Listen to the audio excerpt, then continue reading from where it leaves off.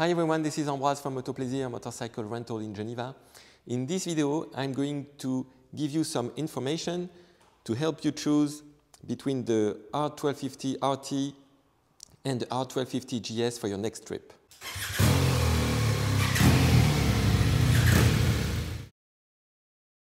So here we have the 2021 R1250RT and the 2021 R1250GS.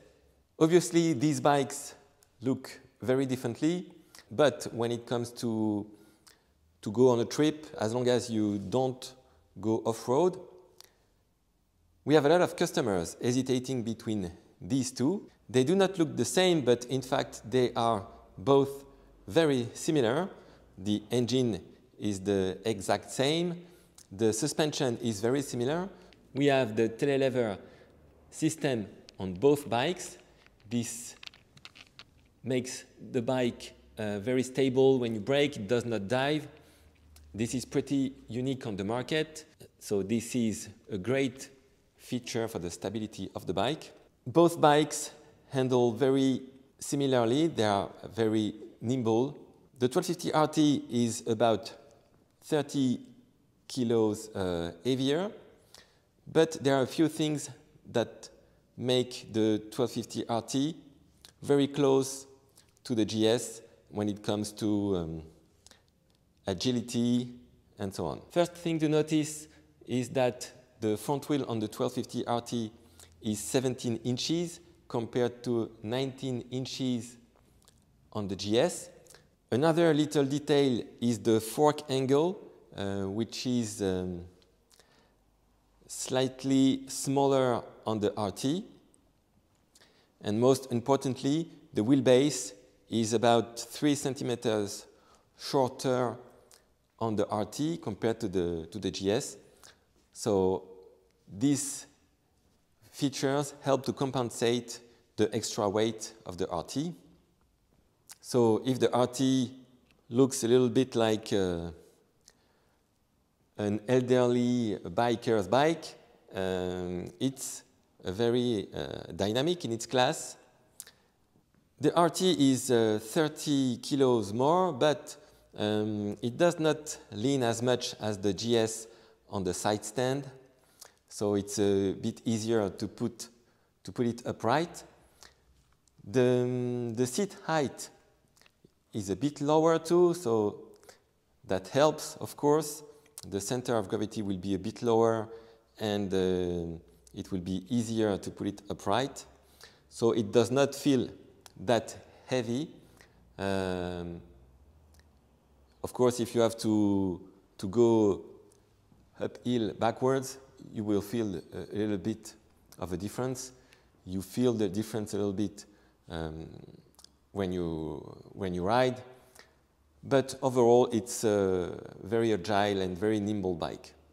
In terms of comfort, the 1250RT is superior to the GS, especially for the passenger. Two reasons for that. First reason is the length of the seat is 3 to 4 centimeters longer than the one on the GS. So depending on the size of the passenger, this can help, of course.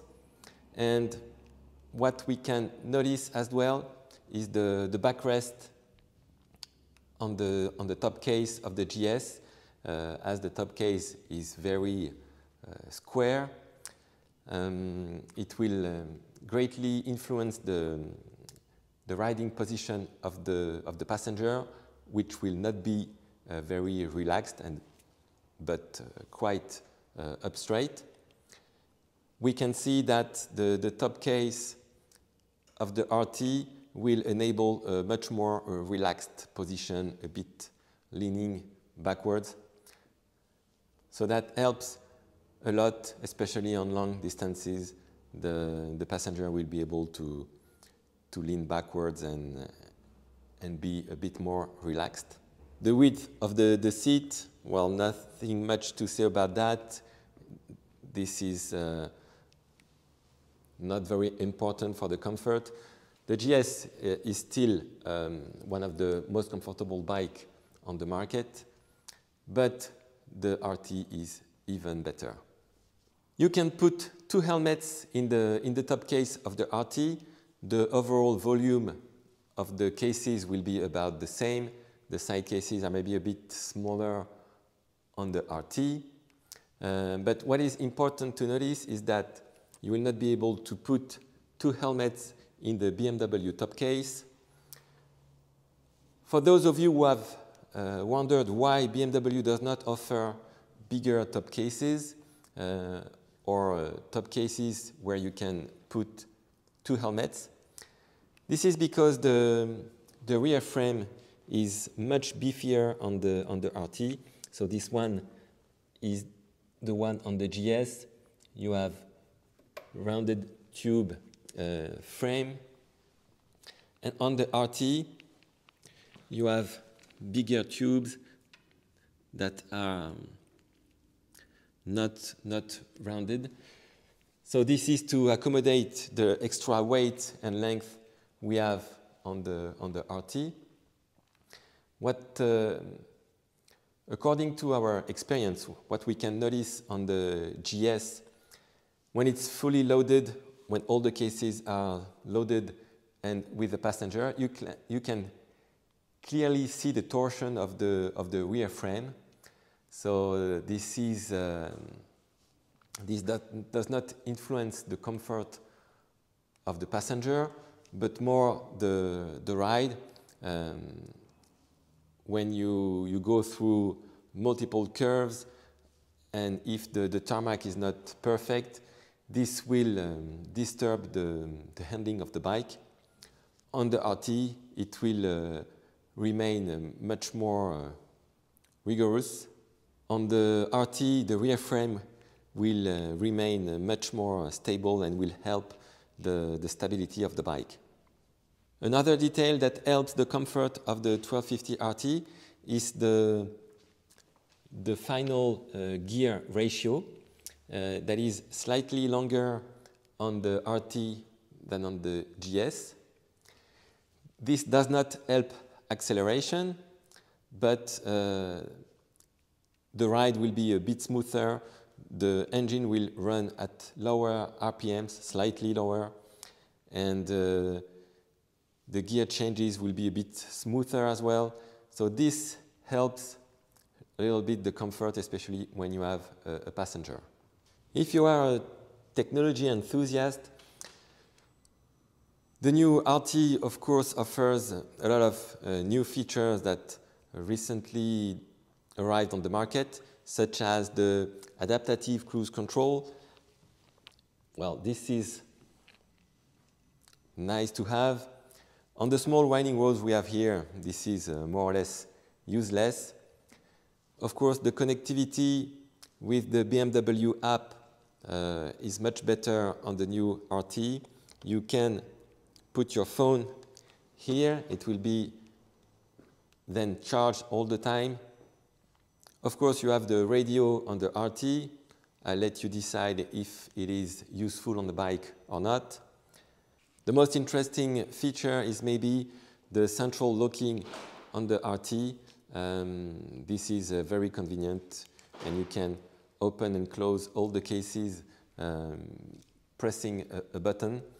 So that's a great feature the GS does not have and will probably never have. So in terms of connectivity with your smartphone, the RT is much better. Even if soon BMW will release a BMW Motorrad connected cradle that will enable you to put your phone in the same location as the BMW GPS on the 1250 GS. So this will help the connectivity. A few more details. The fuel tank on the RT is 25 liters compared to the one on the GS, on the standard GS, that is about 20 liters. So of course it's always good to have a better range. You will easily ride 400 kilometers on the tank with the RT. It will be closer to 300 with the GS. The riding position on both bikes are pretty similar from your legs point of view. On the GS, the big difference is the handlebar that is very wide. When you turn the wheel bar completely, the handle can be very far if you are a bit small. On the RT, it's a bit more natural, a less wide handlebar. Your hands will be a bit lower, so I would say it's a bit more natural.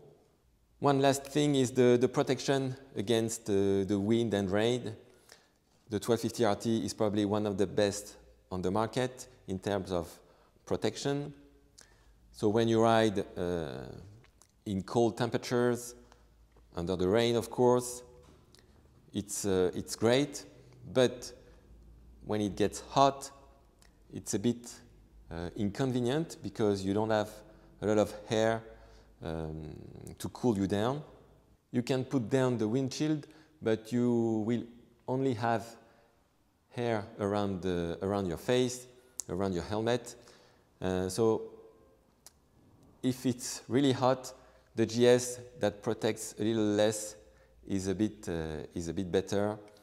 On the RT, there is no deflectors like on the Case 16 GT to guide the air to you.